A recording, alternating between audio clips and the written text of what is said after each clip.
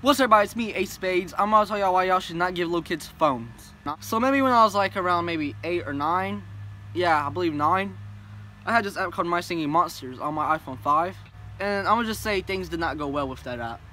So y'all know how apps have gems and coins. So this app had gems and coins, right? But it would say buy us for $100. So I saw it and I was like, buy?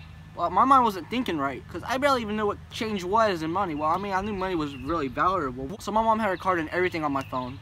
So I kept pressing buy, and I was like, whoa, I'm getting stuff for free. So I remember running in the kitchen, and I told my mom, Mom, I'm getting stuff for free.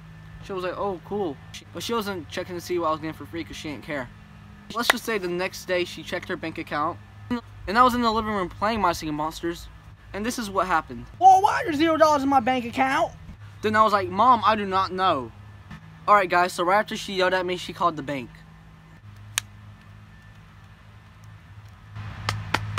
Freaking work.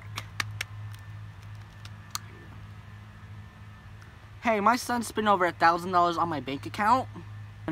Yeah, I'm really mad right now. I was wondering if y'all could get the money back and like put more money in my bank account, because I don't even know why he did. He's just a little brat. Alright, so after she called the bank to see if they could put more money in her account, after what I did with My Singing Monsters, they actually put money back in her account, so thank you, Jesus. And guys, 2 good things came out of this.